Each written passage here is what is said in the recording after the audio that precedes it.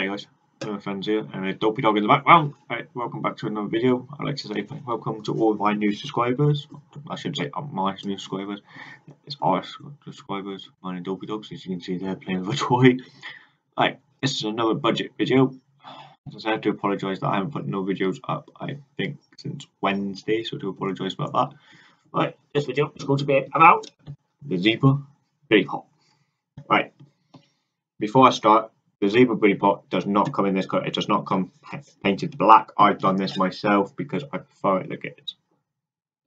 Before I start, and it does come with some plastic clips on the sides here and here to keep the handle. You can buy metal ones, but I'm not, because I don't really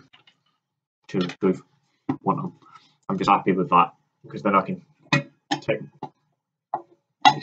my lid off when I'm using it. So yeah, I am going to be sorting this out in a couple of weeks.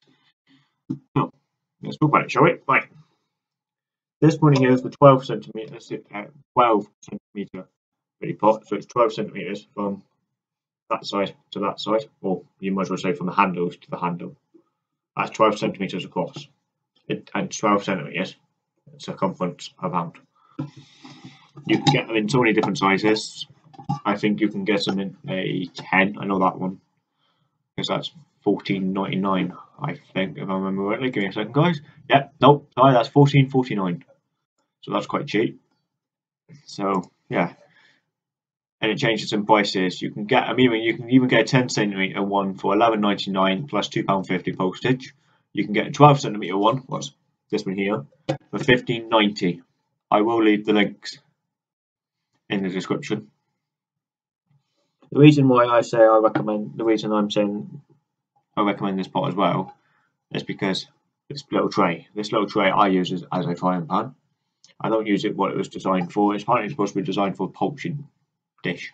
I've tried it, it don't work, in my opinion, but I don't care. I do like to put that in the fire as well as that, so I can cook I can cook sausages in there. I can boil some more in there to do some potatoes and mash, so I can have bangers and mash, or sausage and mash for you guys. So yeah, I do highly recommend this. I do say about it.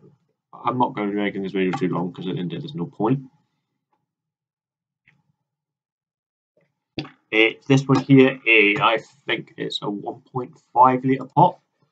Let's have a look, shall we? Let's have a look at the 10 centimetre one. It doesn't even say of all I've got up. How silly is that? How silly am I? Ah, that's why. Right. Do apologise about that, guys. Right, this one here, guys, is 0.75 litres. No, not this one here. The 10 centimetre one is 0.75 litres. That's 75 mils, or 1.3 pints, and it weighs 40 grams. No, not 40 grams, 400 grams. Where's that one again? Do apologise about that as well, guys. Right, I'll bring up the 12 centimetre one as well for you guys, so I can do a comparison, so you can see the comparison. Right, this is the 12 centimetre one now. And this one here it's 1.5 litres, or 2.2 pints, and it weighs 550 grams. To me, that's quite good and quite light, and it's quite nice to actually use.